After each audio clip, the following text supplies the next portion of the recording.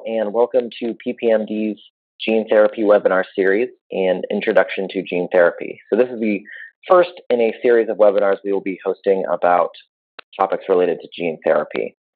As the promise of gene therapy continues to move forward and there's an expansion of clinical trials, we at PPMD want to ensure that all families living with Duchenne and Becker muscular dystrophy feel well informed about gene therapy. So today we're going to share some of the basics of gene therapy and then how that relates to the current micro-dystrophin gene therapy clinical trials in Duchenne. So as the field moves forward, we imagine that many different types of gene therapies will be offered. So it is our hope that some of the information being shared in this recording can serve as a primer over the coming years. So before we begin, we're going to have a quick recap of what a gene is and does. So a gene is a sequence of DNA that contains the code to make a protein. So when this gene is expressed or turned on, it produces a protein. Now, when a gene has a change, often called a mutation or a variant, the protein intended to be produced could be altered. Some of these mutations can change the function of a protein, while others can change the amount of the protein being produced, or it can completely inhibit the protein from being produced. So gene therapy is just a way to treat a disease by changing a gene's expression. And this can be accomplished in a few different ways. The mutated gene can be modified in the cell. The different cells can have a replacement copy of that mutated gene provided, or if there are other genes that might be able to help treat the disease, they may be used in place of providing a replacement copy. So when we think about Duchenne, which is caused by the DMD gene not making a functional dystrophin protein, we may want to correct the mutation in the DMD gene. There's some kind of gene editing. We might want to provide a new functional copy of the Duchenne gene, or we may want to deliver a different gene that can help treat the clinical presentation of the disease, so the symptoms of the disease. So when someone receives gene therapy, what are they actually being treated with? Well, there are three main components to gene therapy. The first two components are the genetic materials that are going to lead to new protein production. So that is the transgene, which is the replacement or the modifier or the surrogate gene that is going to be used, and the promoter, which is going to control where that transgene is turned on. And the third component is the vector, and the vector is going to shuttle the other two pieces, that genetic material that's going to produce a new protein. The vector will shuttle that into the body. So to give some examples of what could be delivered, this is going to be dependent on what the treatment is aiming to do. For instance, if the treatment is trying to modify a mutation in the gene, then something like CRISPR-Cas9 might be used to edit the mutation in the gene. A replacement copy of the gene could be provided. So a functional copy of the mutated gene could be supplied to the cells. This is similar to what they're doing in the current micro-dystrophin trials, although the micro-dystrophin is not a full-length dystrophin gene. It is a smaller version, but should have similar functionality.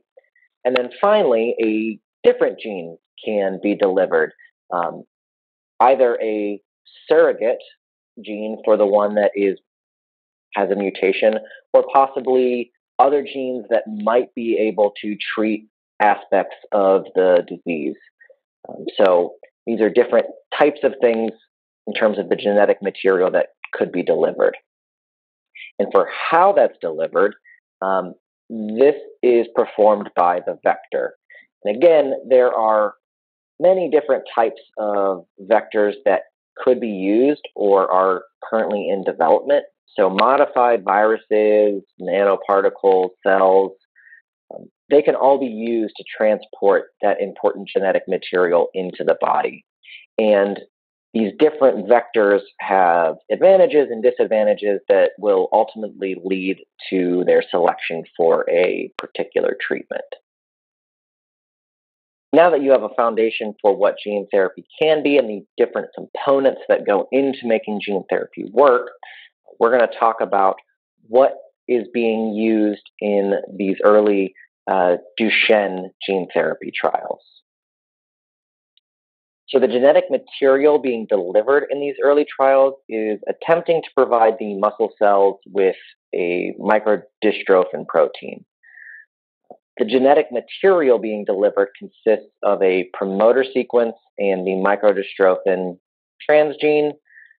The promoter is going to be the on-off switch that ensures that the micro-dystrophin transgene is active in producing protein in the muscle cells. The micro-dystrophin transgene will produce a shortened version of the dystrophin protein to help stabilize the muscle cell membrane.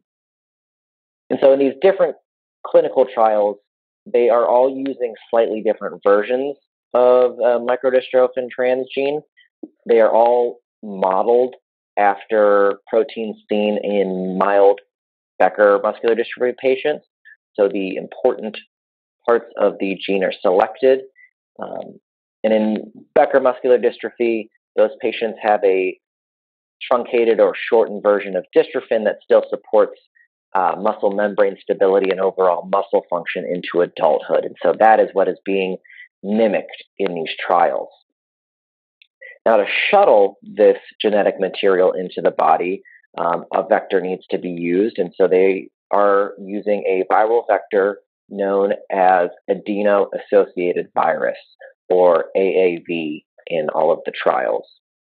AAV is a naturally occurring virus. It is not known to cause disease in humans. One of its positive aspects is it's extremely effective for delivering genetic material into muscle cells. The other side of that, a downside, is that it is on the smaller size so that only a small amount of DNA can actually be packaged into the virus for delivery, which is why all of these trials involve using a micro-dystrophin gene rather than the full-length PPMD gene. The next question then is, who can receive gene therapy? So in order to participate in the current gene therapy trials, a patient must be tested for pre-existing antibodies to the vector that is being used for delivery.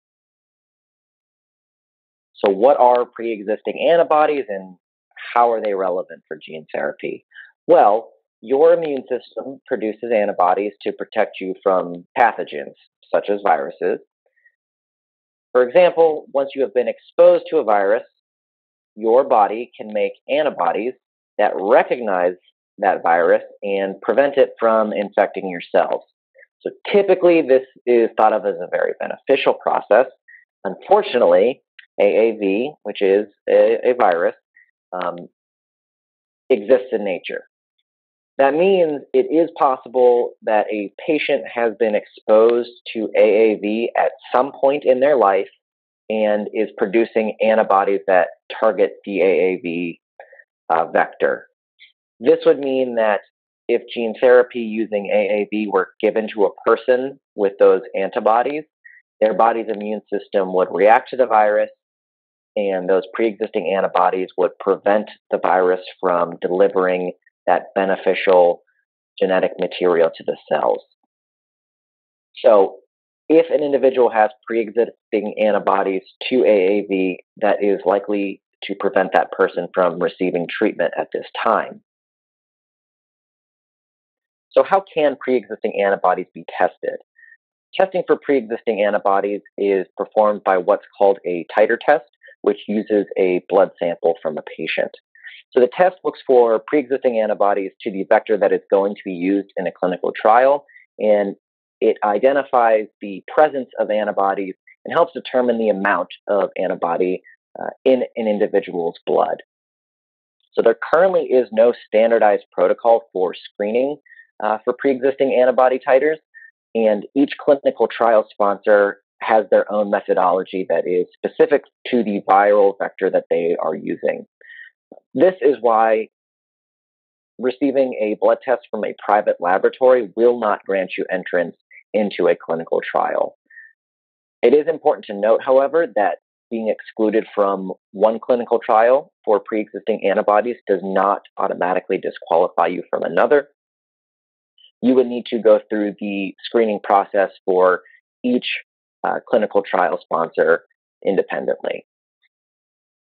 Research is currently in progress to find ways to deliver gene therapy to those individuals who have pre-existing antibodies, though the timeline for when those solutions will be realized is unknown.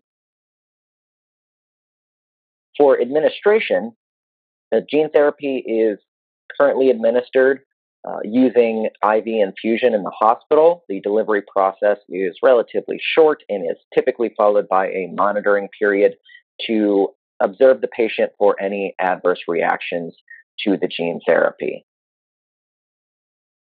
Now that we've covered some of these basics, we're going to go a bit more in depth to the ongoing gene therapy trials in terms of the potential benefits, the risks, and the unknowns in these ongoing trials.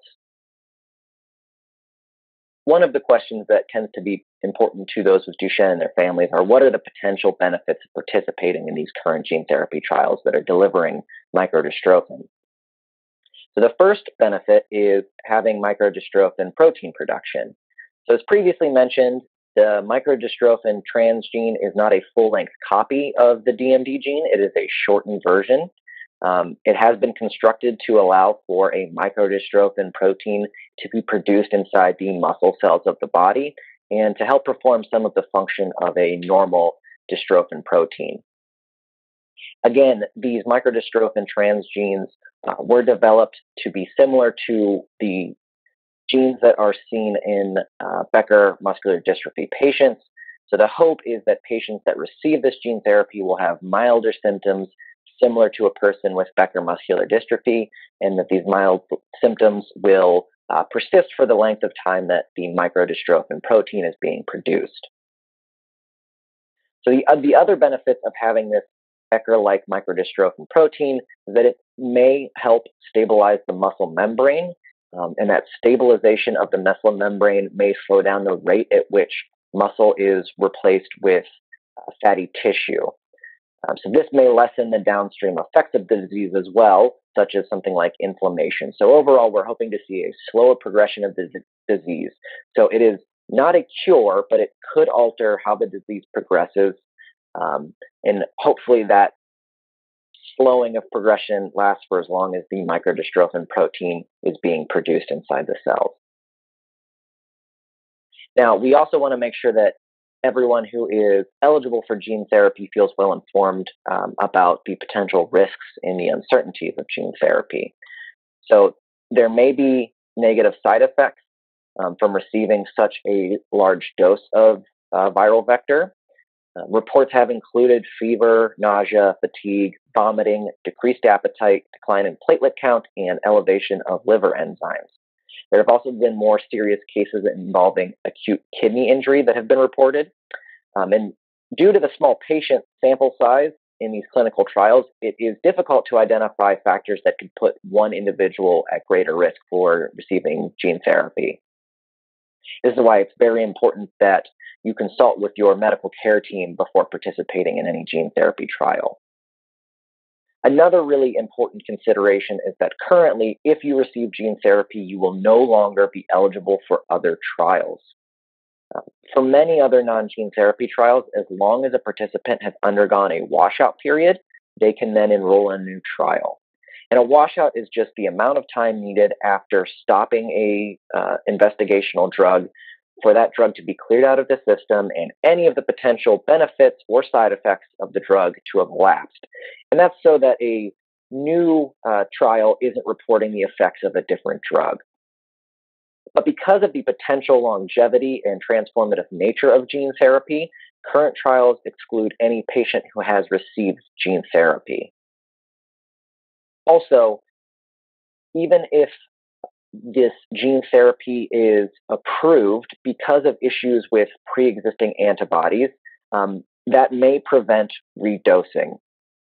So once an individual is exposed to AAV, that vector that is delivering the transgene, the body will develop antibodies to that virus, and this can be a barrier to receiving future gene therapy treatment. So there, again, is no approved protocol for redosing or how we are going to get around pre-existing antibodies, and there is no timeline for when or if there will be an acceptable protocol. So that is a risk to consider when thinking about participating in gene therapy trials. There are also some unknowns with gene therapy that we hope will be addressed in the near future, and we will continue to support research to answer those questions.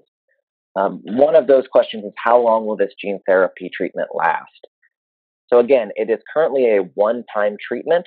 The muscle cells that receive the micro-dystrophin transgene can begin to produce the micro-dystrophin protein that may help protect the muscle and change progression of the disease, but we don't know how long those benefits will last for an individual with Duchenne.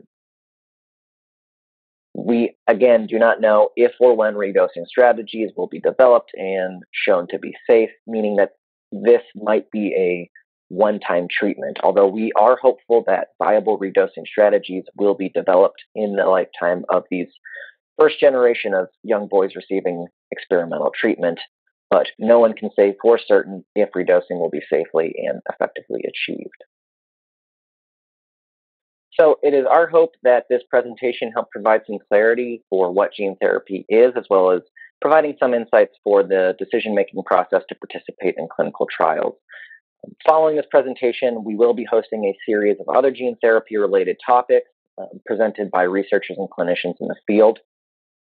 We intend to keep this page as a hub containing these webinars, a glossary of terms for your quick and easy reference, as well as hosting other materials that have been produced and are freely available online to bolster your understanding of gene therapy.